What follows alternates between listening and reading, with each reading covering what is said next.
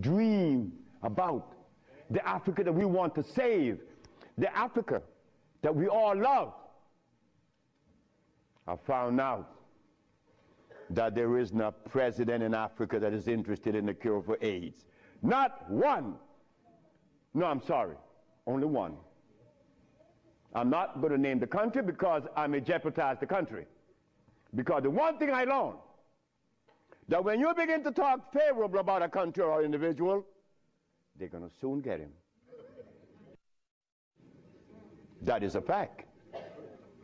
So I cannot talk about the country that said to Dr. Sebi, Dr. Sebi, whenever you want to return to Africa and begin this new empire, you have 5,000 acres of land and 6 hot springs. I don't need anything else. Hot springs? 5 hot springs with 5,000 acres of land?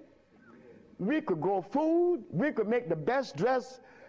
I said, sir, I am not going to come to your country unless I'm able to grow marijuana. He said, marijuana? He said, wait just a minute. He said, I can't do this. I said, sir, I am not going to come to your country unless I'm able to grow marijuana. He said, marijuana? He said, wait just a minute.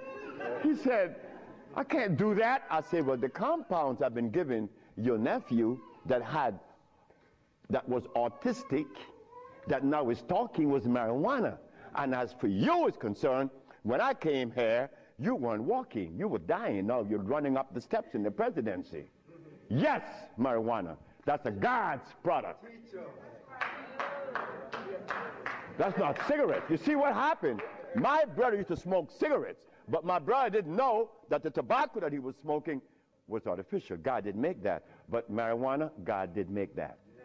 So it must have been a good reason why I was told in school that everything God made is good. Well, I know that. I live that. And I always will smoke it for as long as I live. Why? Because I have that right. I have that right. It's not everybody that uses it, from autism to arthritis, is cured, because everything that God made is good. So as I go to Africa, all happy, I came back with my tail between my legs, because